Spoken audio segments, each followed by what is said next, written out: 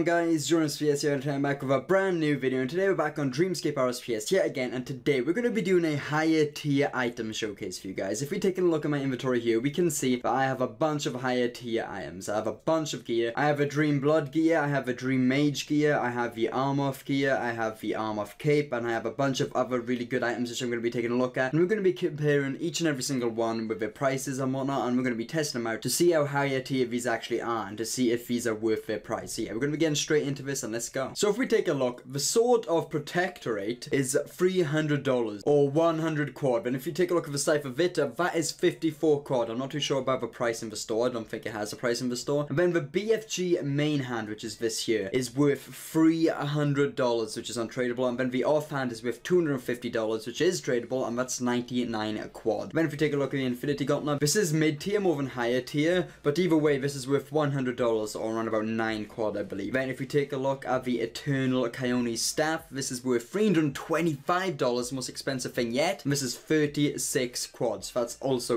really expensive. And if we take a look at the Orbs, these are both worth $250 each, which are 20 quad and 45 quad. And then we have the Dream Mage set, which I believe is this one here, which is worth $500, which is 120 to 130 quad, or is this one here, which is also $500, which is a range set, and this is also 120 to 130 quad. Then the Armoth set, which is this thing here, this is worth $250, so not as expensive, which is 30 to 35 quad. And then we have the Trix Amulet, which is right here, and this is worth $75, this is untradeable. Then we have the Avery Ring, which is $200, so 50 quad. Then we have the Boots, which is the Seers is worth 8 quad, the Archers is worth 5 quad, and the Berserk is worth 10 quad plus, but it's not often traded, which are $75 each. Finally, we've got the Space Boxing Gloves, which are $125. These are untradeable, and to get this, all you have to do is combine the Anguish Gloves, Barbaric Gloves, and the Mystic Gloves, and you get this awesome gloves here, which is untradeable. So these are really overpowered. These are the best in-slot gloves in game, and everything in this list is top tier, guys. And also, if we combine these, so it says here, combining these boots will give you the Quantum Boots. This change is irreversible, and as you can see, if you combine all of those, we get the Quantum Boots. So it says here, you combine all 3 pairs of Olaf boots and create Quantum Boots, and then obviously we get a Scavenger level up. We just upgraded our boots to get the best boots in game, and we also have the best gloves in game. So the first thing I'm going to do is try the range set. So it says here, this is the range set, so we're going to equip this, and then we're obviously going to equip the boots, equip the gloves, and then I believe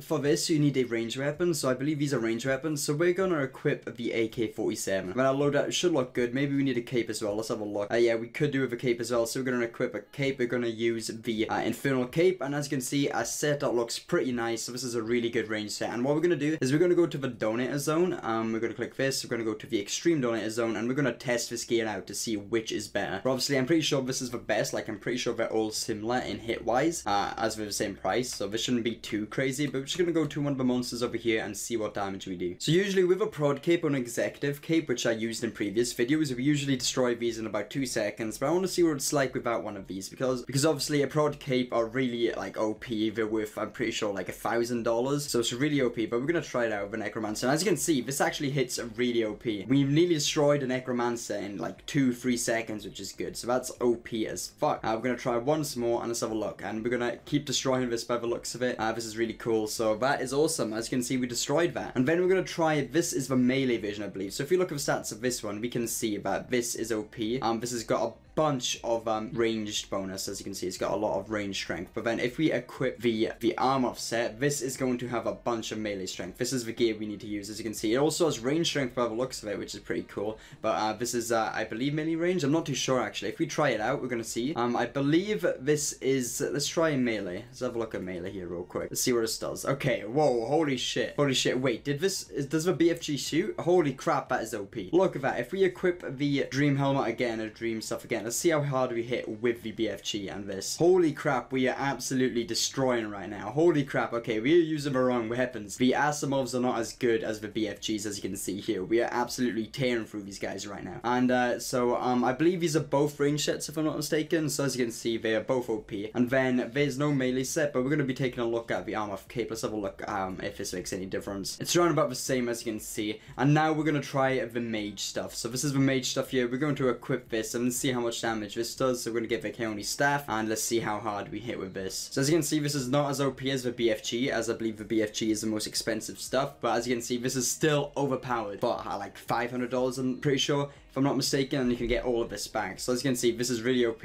I'm going to kill one more, and then we're going to try the melee stuff. So as you can see, everything is OP. And now I want to try the Sword of the Protectorate, because I believe this is the most expensive item there is. Let me check the price real quick. So this is worth $300. That's really OP. And we're going to try and hit one of these to see how much damage you do. Okay, we do a lot of stuff for wearing mage gear. We're going to try, I believe this is more bonus. We're going to try this, and let's see how much we hit. We are hitting crazy amounts with this sword. Holy crap, look at that. Okay, everything's OP, but I believe the best combination is the Dream Gear along with the BFG. And I believe that has the best damage. As you can see, we are absolutely destroying with the setup. So I believe if you guys are new, I highly urge you guys to check out the Dream Mage set along with the Trix Amulet, the BFGs, the Infernal Cape, and the Quantum Boots, because these are really OP. And also the Space Boxing Gloves and the Avery's Ring. So out of everything we've done, obviously this is the most OP set. And then we have the Cypher Vita. I'm not too sure how OP this is. This is not as expensive, so I'm not going to try this fully, but as you can see, this hits quite a bit, but nothing is comparable to the BFG, which I believe is one of the OPest things here. So we're going to take a look at the stats for each and every single item, for each and every single set. So if we take a look, the Dream Mage set has a lot of defense bonuses and a lot of magic bonuses. So obviously this is a mage set, so it's going to have the mage bonuses. And if we take a look at this has a lot of strength bonus, but this is mainly ranged. As you can see, there's a lot of range strength. And if we take a look at this is melee strength. So as you can see here, melee, mage, and range. So that is really OP. And if we take all of this off, we're going to take a look at the weapons individually. So obviously the Asimov gives 9,000 range strength, and then the Orb gives 1,600 range strength. But obviously this is not as consistent, it doesn't shoot as fast. If you take a look here, this shoots one at a time, as you can see here, whereas this shoots a bunch at a time. So this is obviously a difference in the damage. But then if we take a look, let me just kill this one real quick. But then if we take a look at the BFG, this just kills everything. This has got 9,000 range strength, along with 10,000 attack bonus here, and this is absolutely OP. This kills, this destroys. So look at that, look how OP that is. They both shoot as weapons. This is incredibly OP. We just destroyed a Necromancer in 2 seconds without any gear on besides the weapons. So that's really OP. Then we have a sword, which is 5,000 strength, Cypher Vita, which is 3,000 strength, and the Eternal Kaonis, which is 100 plus magic damage. So as you can see, all of these are higher tier items, and all of these are really OP. These absolutely destroy any NPCs. So yeah, this was mainly an item showcase this video, guys. I wanted to show you all the OP